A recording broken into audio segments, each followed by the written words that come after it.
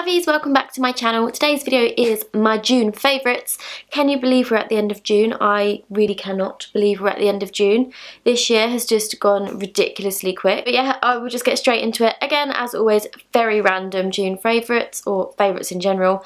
My monthly favourites usually tend to be quite random. But I will start with makeup, skincare, that sort of thing, and then move on to random. Okay, so the first thing is quite new into my life, and it's the Monu Spa range from Monu. It's the Rosewood Reviving Mist. I've been using this in the mornings before putting my moisturiser on, and in the evenings after I've like cleansed my face, sort of thing, and also throughout the day. I've just been finding, because everywhere's now got their aircon on, it's really dry everywhere, and my skin has just been getting really dry, and just spraying this over my makeup has made such a difference. Like around my nose it tends to go a bit funny, but I found sometimes if I spray this throughout the day, it doesn't do it. It keeps it nice and moisturised, and stops my foundation from kind of drying out. So I've really been loving that. I actually got it in a beauty box, so it's only a small bottle, but I think I will be purchasing the full-size bottle when this runs out. It's got lemon, rosewood, sandalwood, petitgrain and geranium in it, and it smells really nice as well. I think it's the geranium that I can smell, but yeah, I love this. Sticking on the skincare kind of thing, this is something that I used to rave about when I first started YouTube, and then I kind of stopped using it, and now I have completely fallen back in love with it. It is the No. 7 Beautiful Skin, their hot cloth cleanser.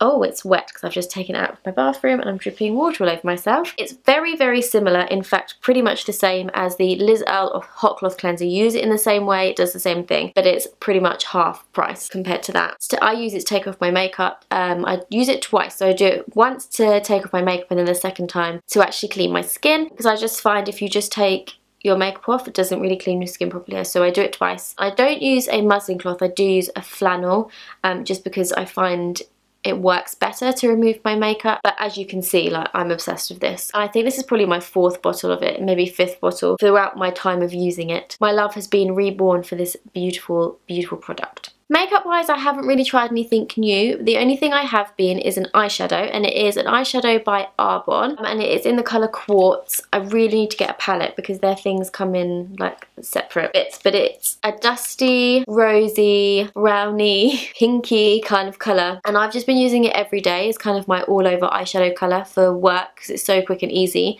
and it's just really nice. It stays on my eyeshadow.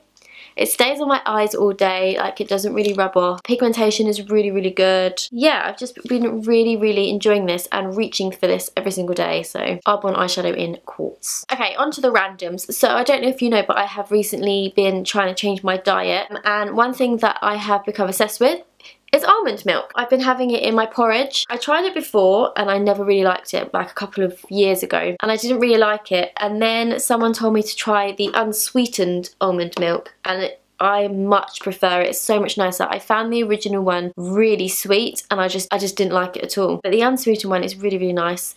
And yeah, it's a great alternative to milk in your porridge. You can have it in your coffees as well, really nice in coffees if you drink coffee. I don't drink coffee, but you get the idea.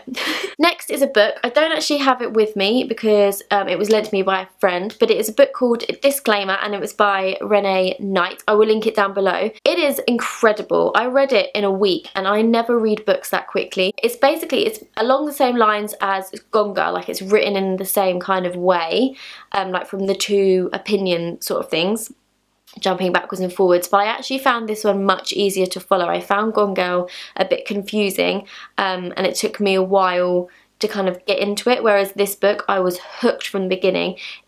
I would say it's like a thriller mystery sort of book. It's got an amazing twist in it at the end, and if you're obsessed with like thriller books like I am, I highly recommend it. Like I said, I will link it below.